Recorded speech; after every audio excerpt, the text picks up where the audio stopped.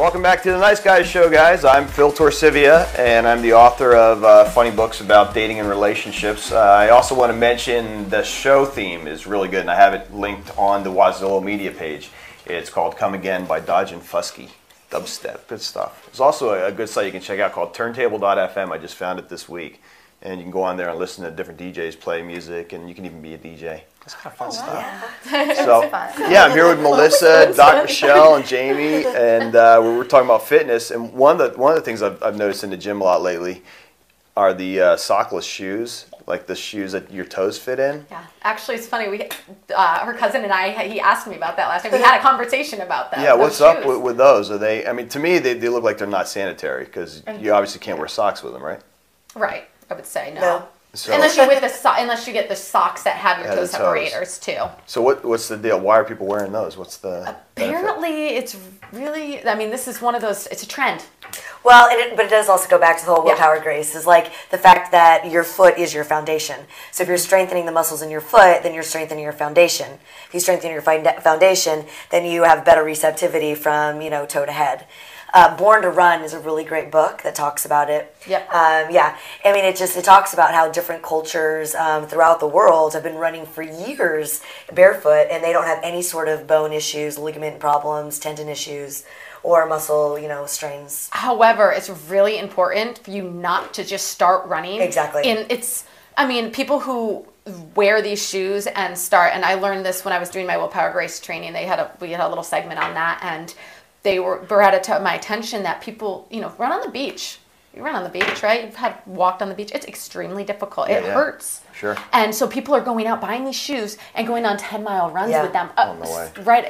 It's like you have to work up to it. As any, I again ran long distance, and you work up to that 20-mile run. You work up to that marathon or that half marathon. You don't go out and you just do an 18-mile run. It's with wearing those shoes too. You don't go out, you don't put them on and go for a 3-hour run. I didn't realize people were running in them. And I thought they were just wearing. I mean, I have people come to the restaurant in those stupid shoes. Yeah, and I feel like saying, silly. I'm sorry, you can't come in here with those stupid shoes on. People, they look stupid. I'm sorry. People work out in them a lot too. Yeah. You could do your strength training in them. It's just really important to know that these aren't to run in. Right. Unless you start you build it into your fitness. You start running. Maybe you run a mile. And you don't run on concrete. Yeah. People are going out and thinking. You get blisters probably. If you well, do that, no. What happens is there's no give with concrete. I mean, if you can imagine, if you're running on the soil, the earth has a natural give and wave to it. But people are running on this hard, compact surface, causing all sorts of other issues. I would say run on the beach bare feet with bare feet instead of those shoes.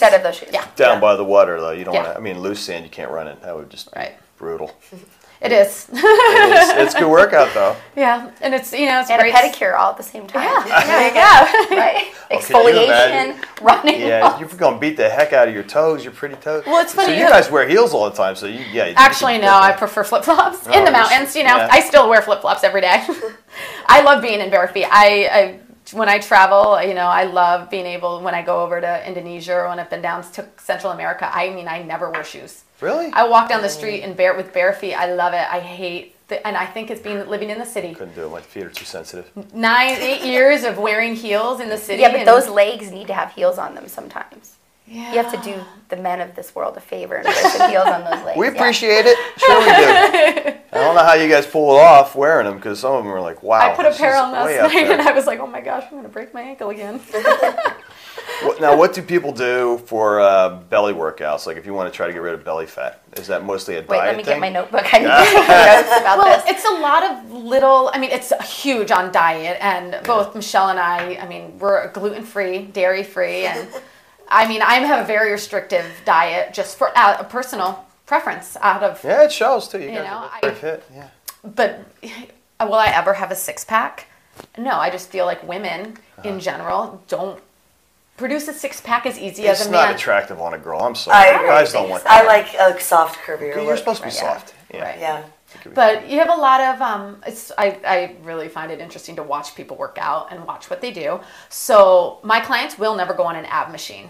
I will never put anybody on an ab machine. And that's the weighted machine. Anything. You could be lying down and they make the crunch and then you kneel and you go side to side to work your obliques. Never. No? Never. Because you don't think that It's works or supporting. what? It's helping you work out. Those machines are there to assist. Okay. So you're actually not using your own body to work out. And I have a mat, Pilates mat certification as well. And that is, I teach a spin class and we do abs right after. And I had a couple guys in it last week and I gave them a little Pilates mat where, oh my God, they could not do it.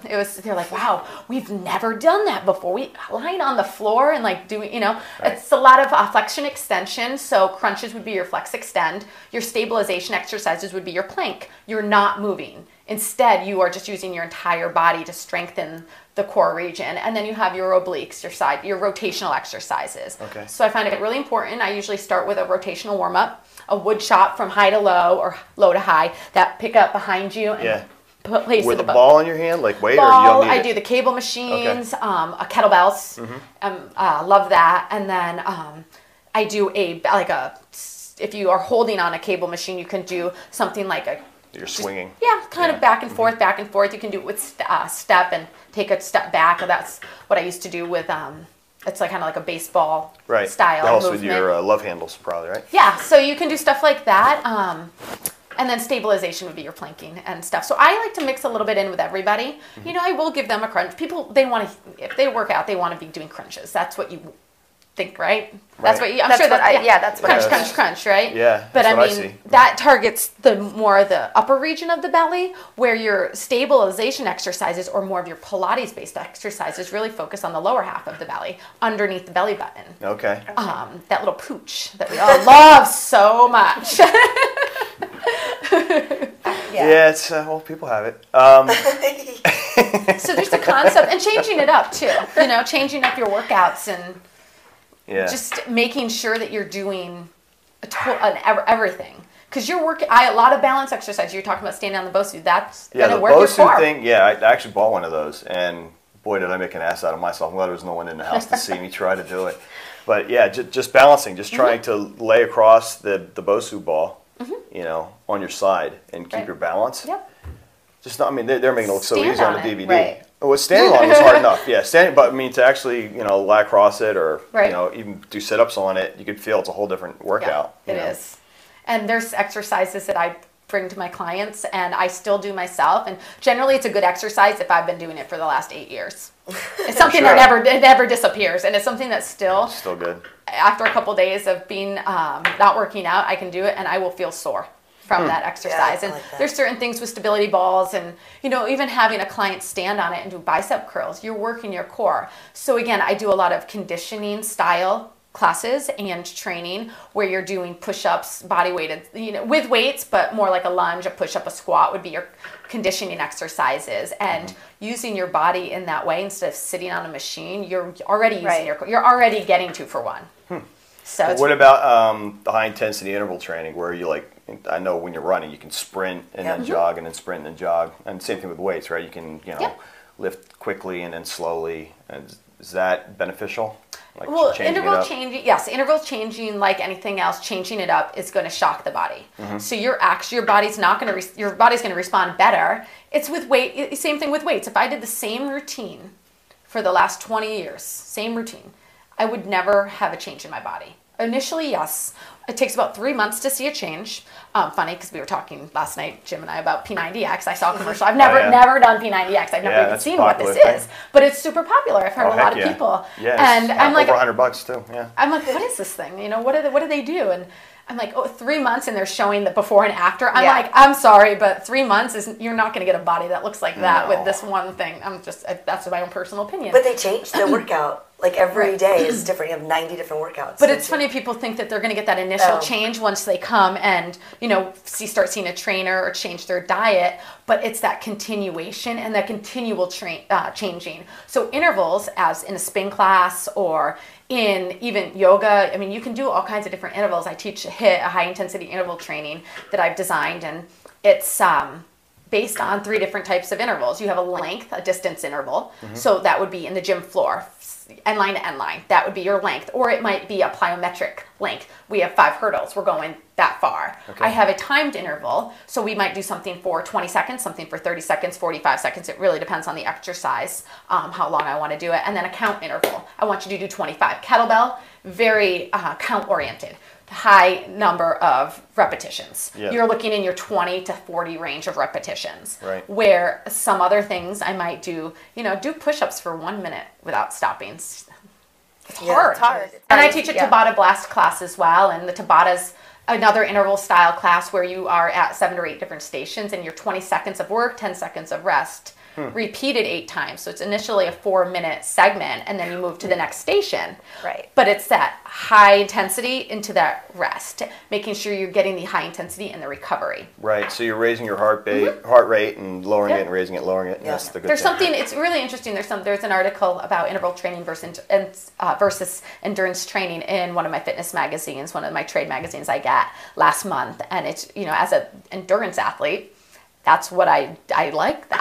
I like, the little short bursts I'm not used to, but, as an athlete yourself, I'm sure Right. you're used to those short bursts. Yeah, baseball's exactly Yeah. that. Yeah. Small burst shuttle runs, plyometric, and agility. And now that I'm starting to bring that back, I've noticed a very big difference. And especially in the altitude, I live at 8,000 feet. So Right. Oh, wow. yeah, it's hard, like just to incorporate that in to your being able to sit there and breathe and do those short little intervals. So it's something I've just changed now. I'm doing more of that, but you have that in strength training.